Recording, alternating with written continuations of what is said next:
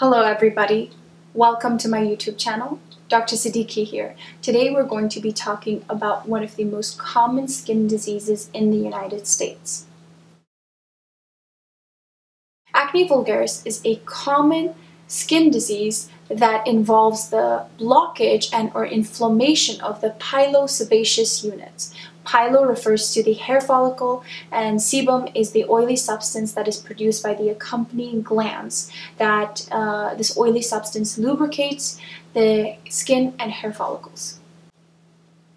So acne is most commonly seen in the face, neck, chest, upper back, and shoulders. The reason that they are seen in these regions is because there is an abundance of the sebaceous glands in these areas. 80% of Americans are affected by acne vulgaris at some point during their lives. And of these 80%, 20% suffer from severe nodulocystic acne that can lead to permanent scarring. Acne can be divided into two categories: non-inflammatory lesions and inflammatory lesions. Non-inflammatory lesions consist of open or closed comedones, which is blackheads or whiteheads. Whenever the blockage is under the skin, this creates basically those dead skin cells create that blockage, and there's continued production of sebum. So this creates a lump under the skin. This is called a closed comedone, and there's no inflammation yet.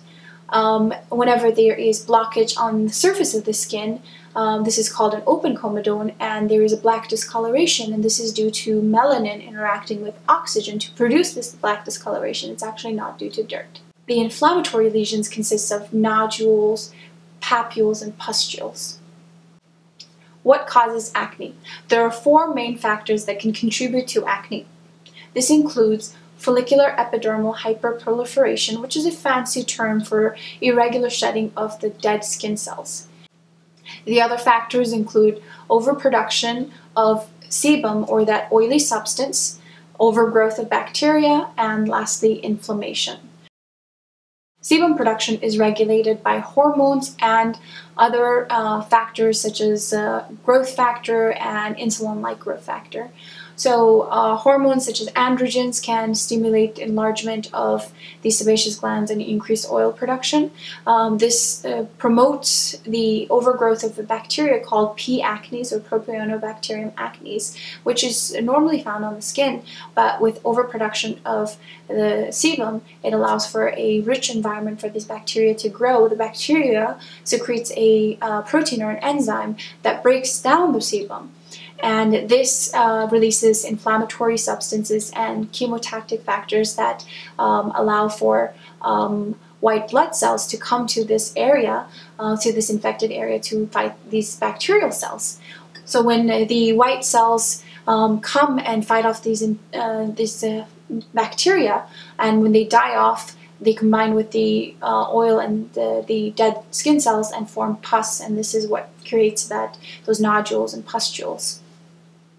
So those are the four main factors that can contribute to acne. What are risk factors for acne?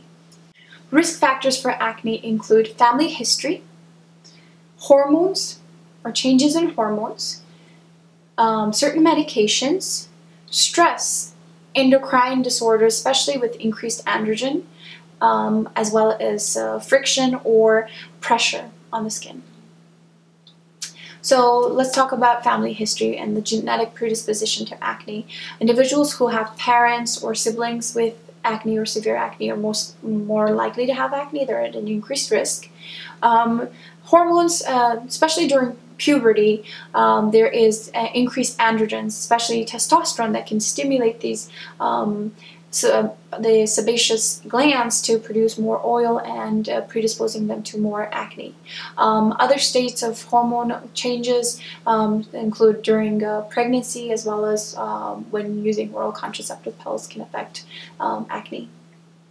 Certain medications can put you at an increased risk of developing acne. These include taking corticosteroids or even other types of steroids, including anabolic steroids. Other medications include lithium that is usually used for psychiatric conditions such as bipolar disorder, and other medications such as certain anti-epileptic medications can cause acne or can worsen acne.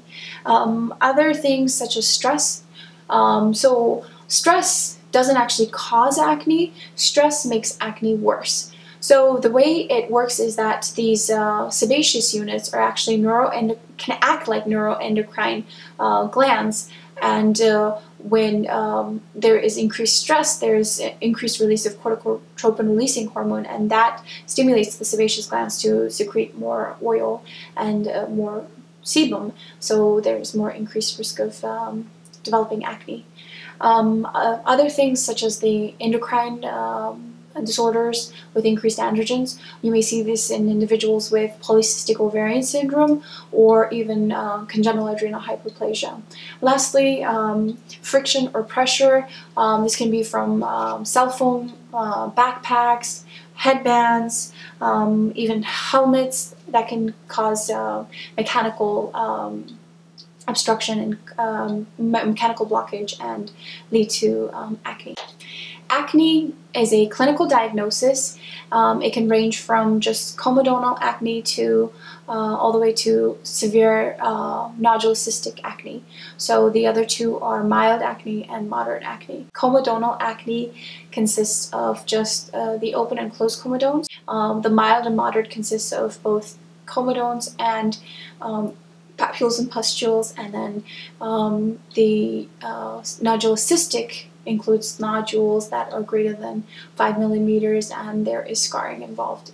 Treatment for acne can consist of pharmacotherapy, meaning medication, non-pharmacotherapy, and then procedures.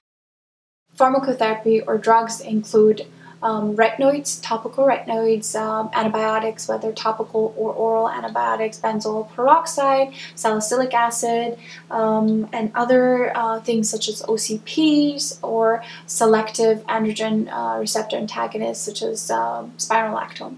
Non-pharmacotherapy, there's not much that involves non-pharmacotherapy. Some may suggest diet changes. However, there is no strong evidence that any certain diet can contribute to acne. And lastly, procedures. There can be intralesional steroid injections, superficial chemical peels that use glycolic acid or salicylic acid, as well as laser therapy and light therapy. So treatments for non-inflammatory nodules include topical retinoids. Basically, this is vitamin A derivatives, and there can be gel, which can be used in individuals with oily skin, and creams are usually used for individuals with dry skin.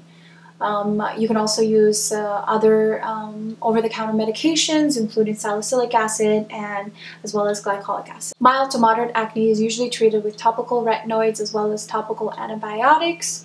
Topical antibiotics include erythromycin, clindamycin, daptomycin. Topical antibiotics control the growth of the bacteria and decrease inflammation, and usually combination therapy is a lot better than using a single medication, so you could use topical retinoids as well as topical antibiotics and glycolic acid as well. Glycolic acid is usually used twice a day.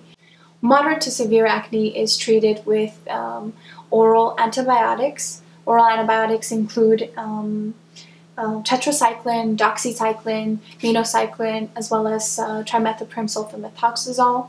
And then oral vitamin A, oral acetretinone is usually used for nodular cystic acne. So in this video, we talked about one of the most common skin diseases in the United States, acne vulgaris. We talked about the different types, the non-inflammatory and inflammatory, the 4 main factors that contribute to acne, risk factors for acne, as well as the diagnosis of acne and treatment. I hope you found this video helpful and informational. If you have not subscribed, please be sure to subscribe and click on the links to watch my other videos, and stay tuned for more great videos.